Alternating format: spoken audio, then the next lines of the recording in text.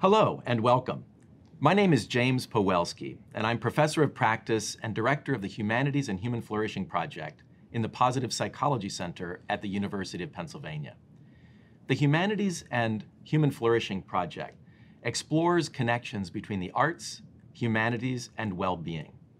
As a part of this project, we brought together groups of scholars across 8 different disciplines in the arts and humanities, including my own discipline of philosophy, to discuss connections between these disciplines and the conceptualization and cultivation of well-being.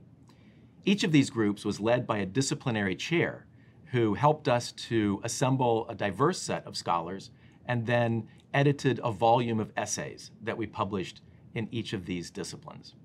I'm pleased to be joined today by John Stuhr, who is Arts and Sciences Distinguished Professor of Philosophy and American Studies at Emory University. John, it's great to have you with us. Thank you, James. Good to be here.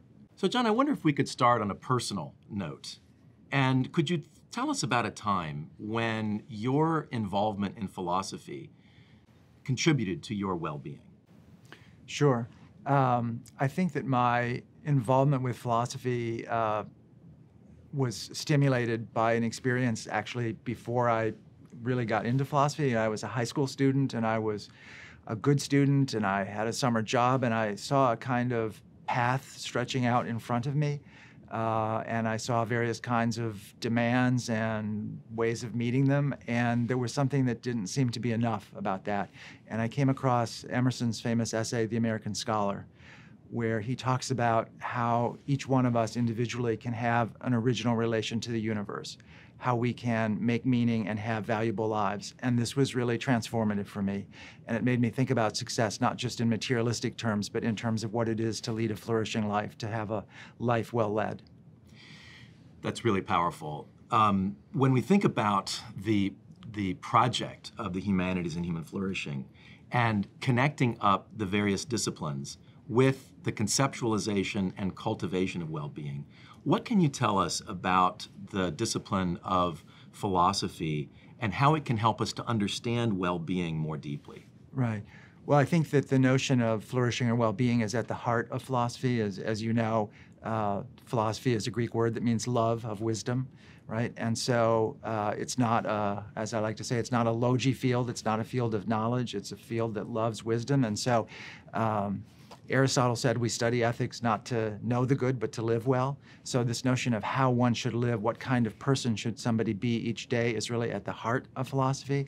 And so philosophy brings, I think, to each one of us a set of observations made over long periods of time by very bright folks, some of which will seem foreign to any one of us, some of which will resonate. And I view it as an exercise in imagination.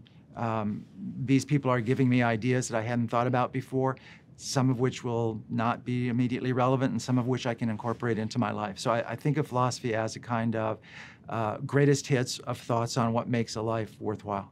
So has philosophy figured this out? I mean, can you give us like the 10 tips of what well-being is and how to achieve it? No, I don't think that, yes. No, you can't do that, I think. But I think that what you get from philosophy is 2 things. One is you get a series of skills, right? So I don't think that somebody else can figure out for you what a flourishing life is. I think that that is something that you have to do for yourself.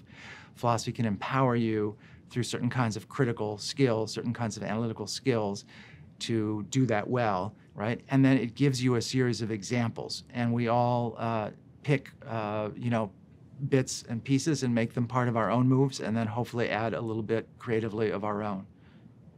So when you think about those skills of understanding various elements of well-being and how to put those together, what is the value of understanding what various philosophical thinkers have contributed over the course of history? Mm-hmm.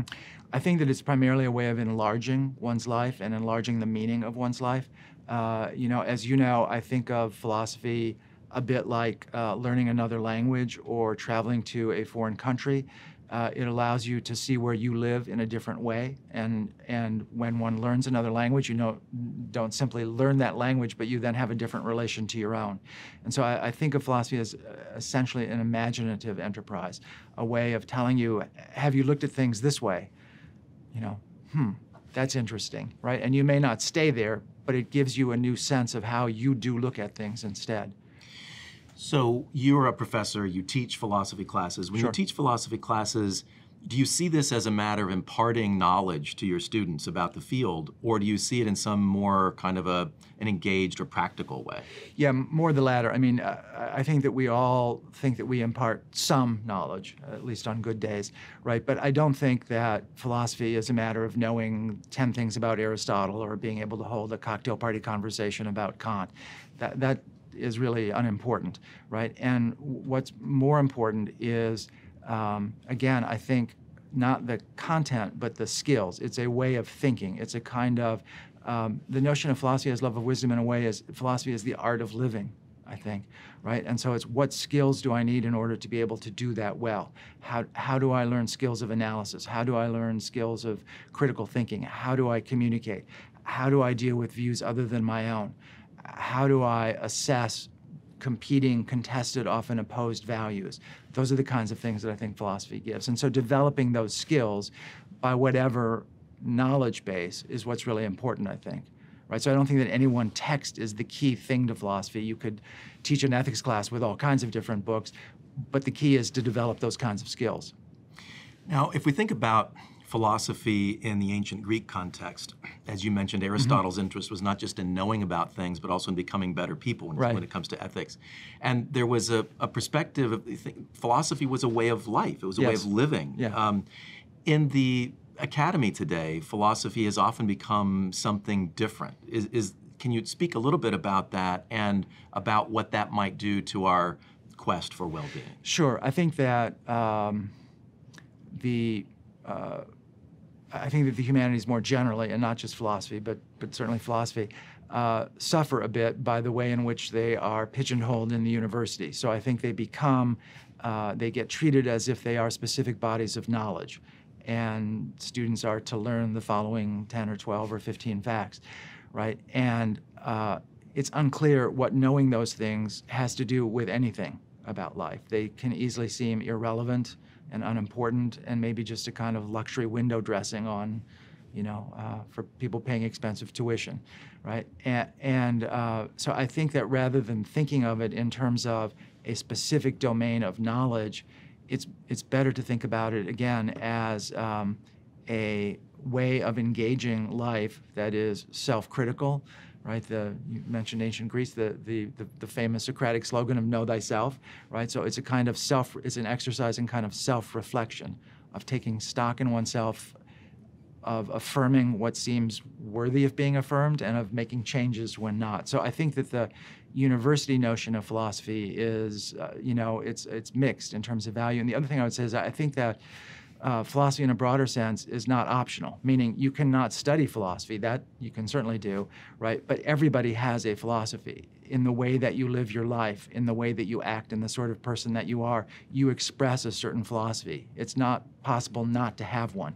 You have a kind of vision. It may not be articulate, it may not even be self-conscious, but your life expresses a philosophy, right? And I think the more that we reflect on that, the more we're self-critical about it, the more it's informed by knowing how other people live and how they think, right?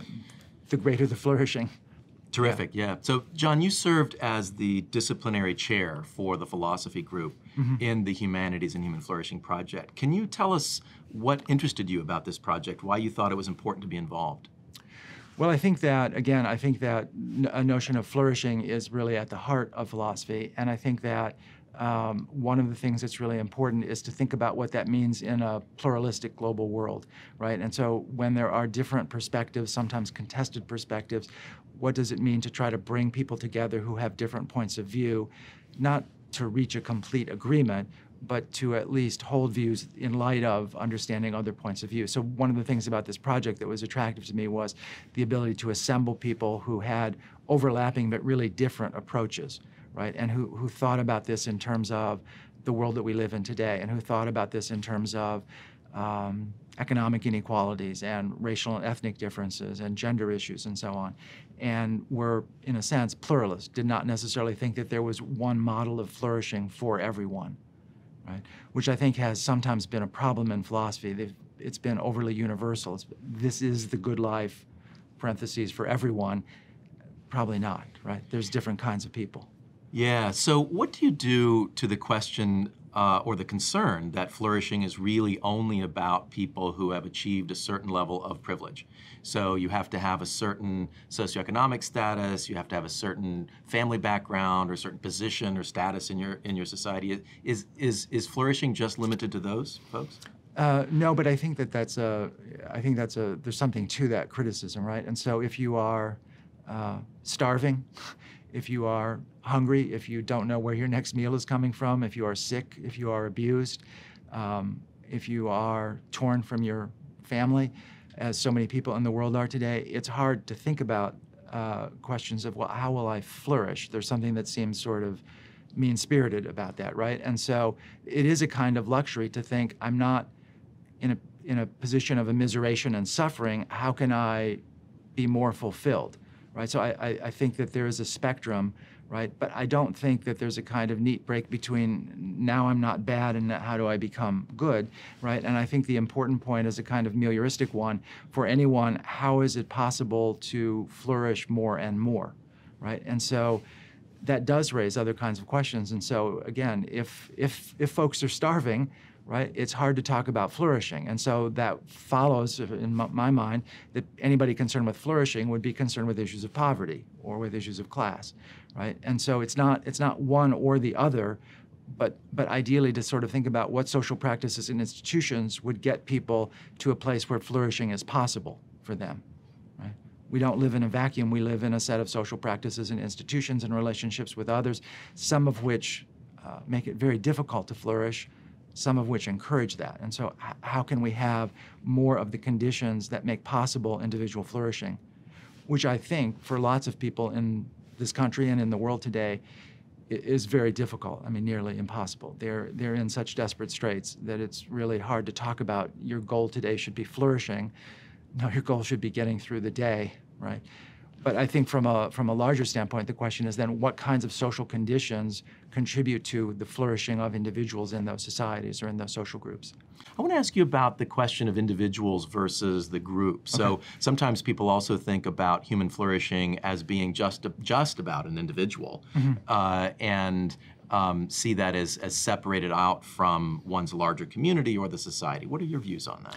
Yeah, I think that that's a mistake, right? And I think that at some deep level, we all experience that as a mistake. We all recognize that our well-being in part is a function of relationships that we have with other people. And so whether that's family or neighborhood or citizen, right? And so I think that it's, worth thinking about, for example, to what extent is it possible for someone to really flourish more and more fully if one lives in a racist or sexist society, right? And those are social relations, not necessarily one's own life, right? And so I think that questions of individual flourishing are very intimately tied up with questions of social justice, right? I don't think that they're separate. I think that an individual's well-being is tied up with the well-being of the social environment in which, folks live. So, John, you served as the disciplinary chair, meeting with this group of scholars, and as well as the volume editor. What are your hopes for this volume? So my hopes are that it will prove useful, not just to scholars, not just to professors and their students, but that either directly or indirectly it will provide use to folks who are thinking about how they can lead more fulfilling, more meaningful, more purposeful, more moral lives.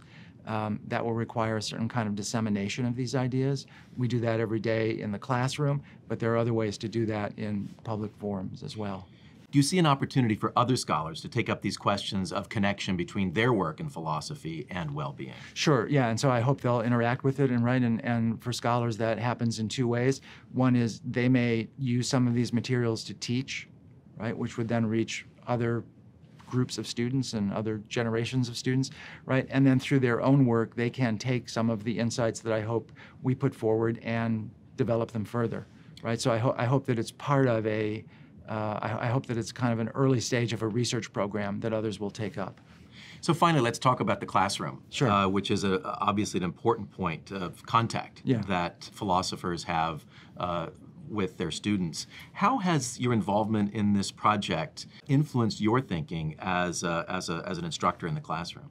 Sure, and let me say one other sort of prefatory thing. I think that it's important that we not think of education just in terms of the classroom, right? And so this is a well-known pragmatic point, right? And so if you think about education in terms of what are those institutions that produce habits, then the school is just one of them, right? And we're in schools, and I'm happy to talk about that, but I think it's also useful to sort of think about what are the educational messages that are being delivered by churches, by museums, by the government, by neighborhoods, right? So in terms of the classes, what I see is a pent-up hunger by students who want to think about these issues. I teach a class on ethics and flourishing, and there aren't enough seats in the room. And I think that what this shows is that there are a lot of young people, as they look ahead to their lives, are trying to think about what sort of life should they live, and they would like some resources and help in that, right? And so I think that this is a real opportunity to think about the ways in which the humanities have a real kind of practical payoff in the lives of students, you know, far beyond their time in college. Well, thank you so much, John, Sure, for James. having joined us today, and thank you for the terrific work you did as the disciplinary chair of the philosophy group. Thank you. And thank you for having joined us for this discussion. We look forward to having you back with us as we continue our conversations about connections between the arts, humanities, and human flourishing.